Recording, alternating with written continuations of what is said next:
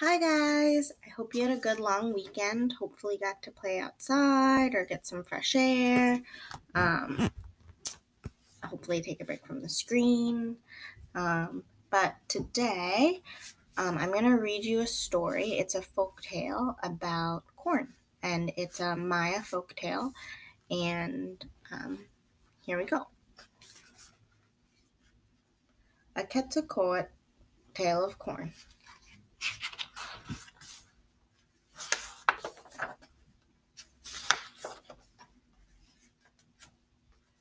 Quetzalcóatl is a mythological figure of the Mesoamerican people, the region including Mexico and Central America.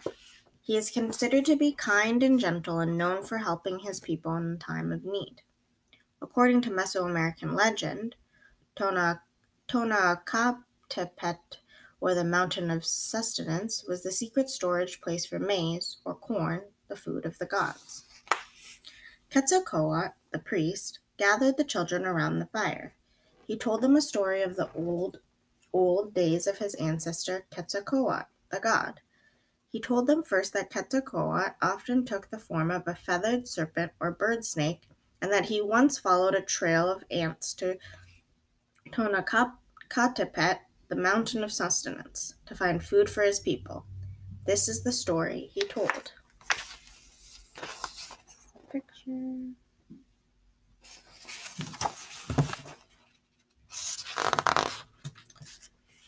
Dicen que, they say that, long ago, there was no food for the people of the earth.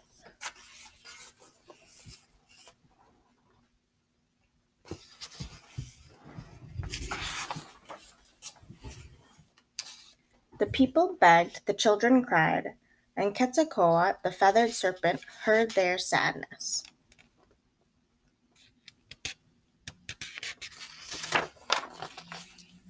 Quetzalcóatl wanted very much to help the people that he loved.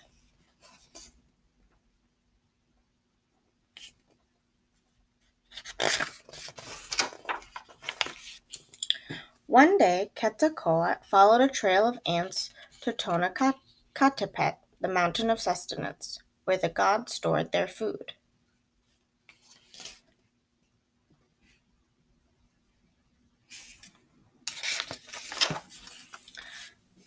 There he met an army of giant red ants who were standing guard over a spectacular array of corn.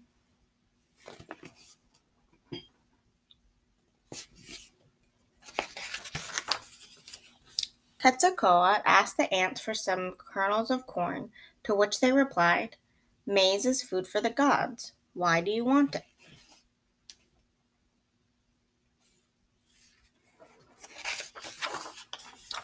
"My people are hungry," said Quetzalcóatl.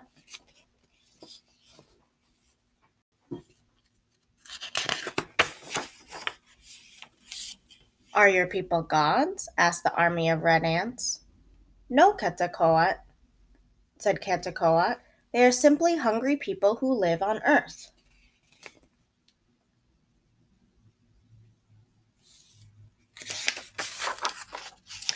"It doesn't matter that the people of the earth are hungry," said the stubborn ants. "This corn is only for the gods."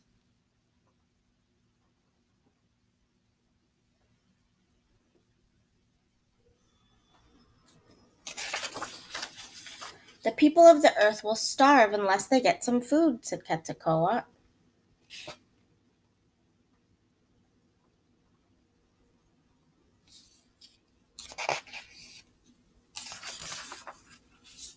"I must help my people," Quetzalcóatl said to himself.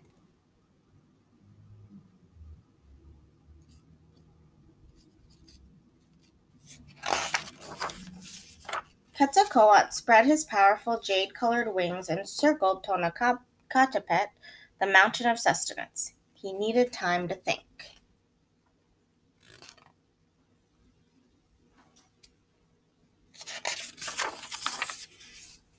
"If I can turn myself into an ant," Quetzalcóatl thought, "I can take some of the corn back to the people on earth."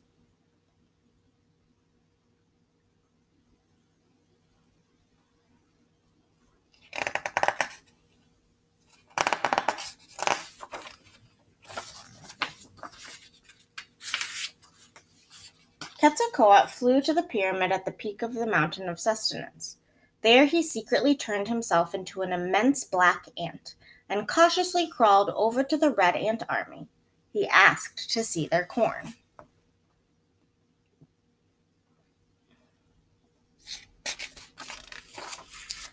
The giant red ants were very proud of their treasure and eagerly took Quetzalcóatl ant to the storeroom, where they opened the enormous storeroom doors. There Quetzalcóatl ant saw corn of many colors: red, yellow, white, blue, purple, brown, orange, and black.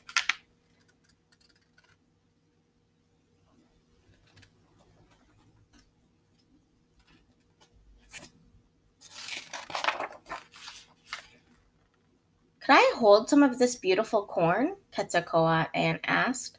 "I would like to get a better look. I've never seen maize with so many lovely colors."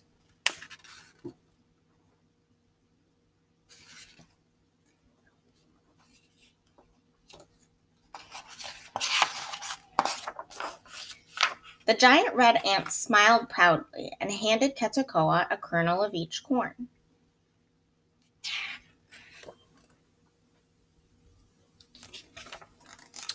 With corn kernels in each hand, Quetzalcóatl ant quickly turned himself back into the feathered serpent.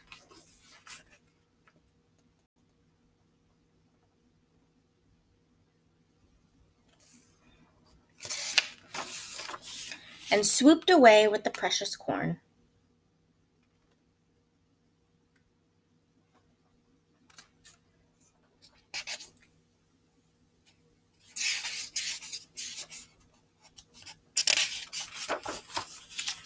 Quetzalcóatl planted the corn in the fertile earth. He called on his friends the rain and the sun to help the kernels grow. Soon Quetzalcóatl was able to share a gigantic harvest of corn with the people of the earth.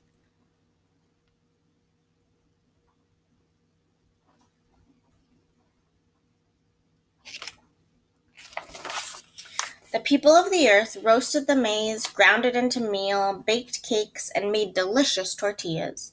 They thanked Quetzalcóatl for bringing corn to the hungry people.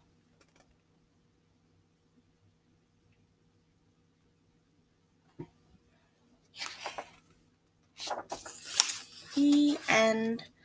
So, I've included a few of the illustrations from this book because they're very beautiful illustrations. So I'd love if you picked one of the illustrations and recreated it yourself. Please, I would love if you used paint. I really encourage you to use paint if you have it, watercolor paint. If you don't have it, pencils or crayons also work, or markers, whatever you have. But if you have watercolor paint, that would be great, and make sure to make it super colorful. All right, I hope you enjoyed that story. Bye, guys.